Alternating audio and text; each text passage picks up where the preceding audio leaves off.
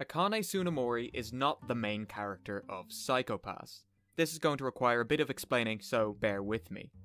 She, at the very least, certainly isn't the main character of Season 1. What is Akane, then, to Psycho Pass, and who is the main character? That's what I want to talk about today. So let's get into it. To start, we need to think about what a main character is. It's who the story is about. This story is not about Akane. I think the easiest way to explain this is to go to the very first scene. No, not that one. The very first scene. It's a flash forward to Kogami and Makishima's fight up in the tower. Akane is commentating on this, saying that the two knew they're not just two ships passing in the night. She's commentating, she's a narrator, she's a spectator to the story of Psycho Pass's first season. A comparison I can draw here is The Great Gatsby. Nick is the narrator. He's in Gatsby an awful lot, and in the book, the entire thing is from his perspective. But I don't think you'd find anyone who would say that Nick is the main character of The Great Gatsby. Akane is the viewer's point of reference on the first viewing. We don't know much about the world, or anything in most cases. And it's established right from the first episode that Akane knows nearly as little as us. We are told throughout about the basic day-to-day stuff that occurs in the Sybil system, but other than that, we're on the same level of knowledge about Sybil and its true nature and the criminal world as Akane is. She serves as our point of reference on our first viewing. In that case then, who is Psycho Pass's main character? There's a really easy way to decipher this. It's just script writing basics. Nearly every story in existence can be divided into a 3-act structure. Act 1, the setup.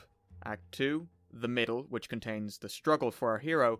And Act 3, the conclusion.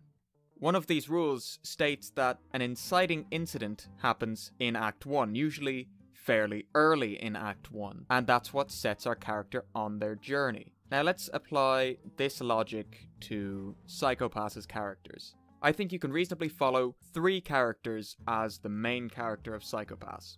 Akane, of course, is the one we assume at first is the main character. Then there's Kogami, who is the next most obvious choice. He's in it almost as much as Akane is. And then finally, there's Makishima. Now let's explain using the 3-act structure. First of all, Akane. So how would her 3-act structure be divided up? Where is her inciting incident? What's her goal? At the start, she doesn't have a goal. Her goal is to find her goal. She says this to Kaguri, that she felt like she might be able to find her purpose by working with the MWPSB. Is that the narrative arc of Psycho Pass? Akane finding out her purpose? I don't think so, and I think many people would be hard-pressed to say that that is the narrative focus of Psycho Pass. In that case, you would have to go all the way to episode 11 to find her next inciting incident, which is Makishima killing her friend Yuki, which of course sets her on course to capture Makishima. There's the struggle in between. She tries to get to Makishima, things go wrong, Kogami leaves, she's not able to do it, and ultimately she ends up failing. That's our conclusion, she ends up failing. In the second half of the first season of Psycho Pass, there's a much stronger argument for Akane being a main character. She is one of the main characters. She is not the main character.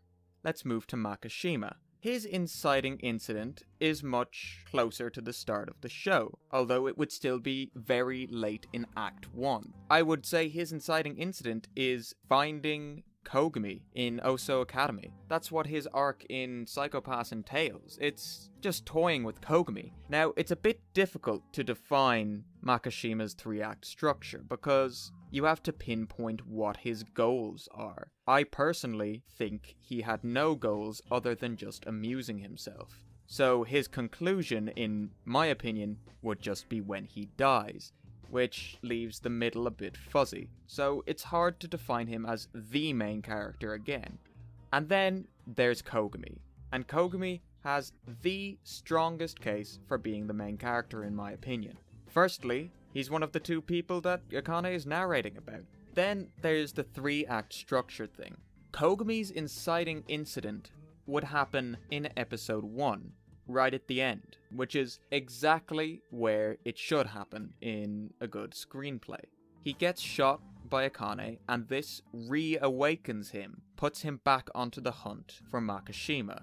Then, the middle. The middle is obvious. He struggles to, first of all, get people to believe in Makishima's existence, and then when they do, he struggles to get to and kill Makishima while still being restrained by Sybil. And ultimately, he fails at the top of the tower when Akane refuses to kill Makishima. And then he leaves the MWPSB. He uses one of the helmets and goes off to take Makishima down by himself.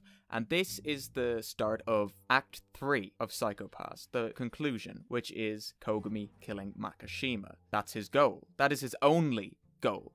Masaoka will say so himself, that Kogami has eyes for nothing other than Makishima.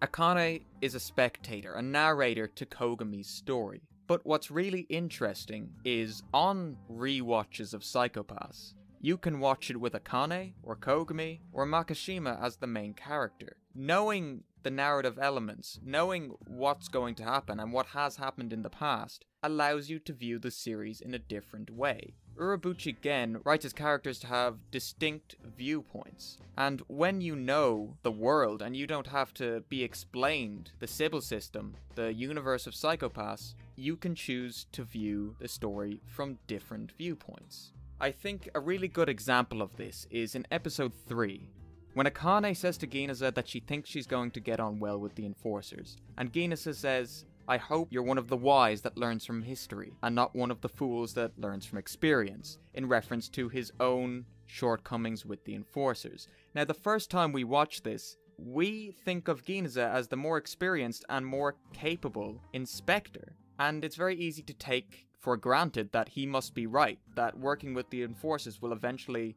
turn around and bite Akane in the ass. But we'll find out that he's wrong, at least in Akane's case, that Akane is able to handle people like Kogami and not get her Psycho-Pass clouded. In Ginza's case though, what he said was absolutely right. Working with the Enforcers like that would get his Psycho-Pass clouded. So there's two different perspectives to be seen there. And you can take this throughout the show. You can see a lot of the questions that are brought up and a lot of the things that happen. And you can view them from different viewpoints, from your own viewpoint. And that's the beauty of Psycho-Pass. It's what makes it so great to me, is no matter how many times I rewatch that show, I get something different out of it. Anyway, did you agree with me? Did you disagree? Let me know what you thought. Let me know who you think the main character of Psycho-Pass is. And thanks for watching.